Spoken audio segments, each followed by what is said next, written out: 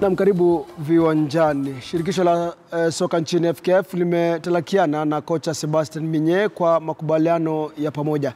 FKF ilituma ujumbe kwa vyombo vya habari kidokeza kwamba wamekubaliana na pia marupurupu yatakayolipwa kwa pamoja, na ameona kwamba ni vyema kuafikia uamuzi huo. Migne aliongoza Kenya kufuzu kombe la barani baada ya kipindi cha miaka 15 kwa nje. Aidha, rais wa shirikisho la soka nchini Nick Mwendo akizungumza na KTN kwa njia ya simu amesema kwamba kocha mpya atatangazwa baada ya kipindi cha masaa 24 hivi. Migne alibanduliwa nje Kenya alibanduliwa nje ya dimba la CHAN majuzi, jambo lililochangia wapenzi wa soka nchini kutaka shirikisho la FKF kumpiga Mfaransa huyo kalamu. Tusalia katika soka ambapo kikosi cha Kenya cha soka cha timu ya taifa ya wachezaji wasiozidi umri wa miaka 15 Junior Stars kilijifua hii leo huku kijiandaa kwa dimba la Sekafa nchini Eritrea. Kinunumbwe hicho kitang'oa nanga Agosti 16. We're quite excited. We feel quite confident. We have a good team. My expectation is 3 things. Number 1, that we learn as much as we can in the tournament, because as much as it's a tournament, it's also an avenue where we're preparing the boys for the future. So the tournament serves as a preparation. So we're going to go and learn as much as we can, learn about the boys, learn about our strengths, learn about our weaknesses, so we have a platform to build on. My next expectation is that our boys, play football, which is exciting and entertaining, and they have a good time while doing it. Because at the end of the day, they need to love these experiences so they can stay in the game. The longer our boys can stay in the game and enjoy the game, the bigger the chance they're going to play with us at the highest level.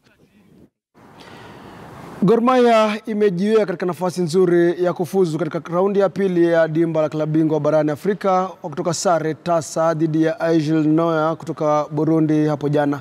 Mchuano huo ulisakatwa ugenini Burundi.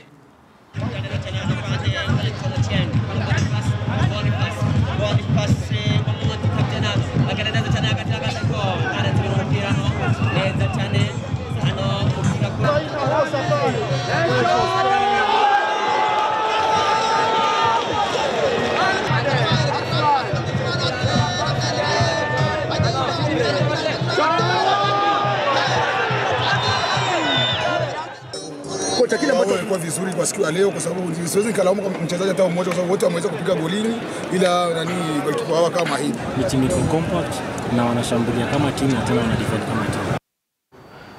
Asumwa Rosalinda alipata nafasi ya kusalia katika mashindano ya tenis ya ziara za dunia Nairobi baada ya kumshinda mwenzake Mkenya Mary Wachira aliye na uzoefu wa takriban miaka 20 kwa seti za 6-1 na 6-2.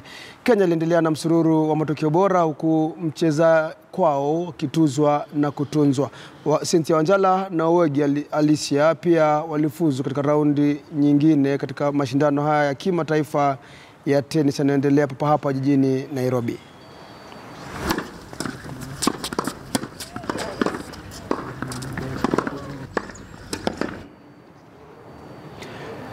Naibu mwenyekiti wa mchezo wa ulengaji shabaha nchini Sami Onyango alitoa dhahabu katika mchezo huo katika kitengo cha expert nchini Afrika Kusini weekend.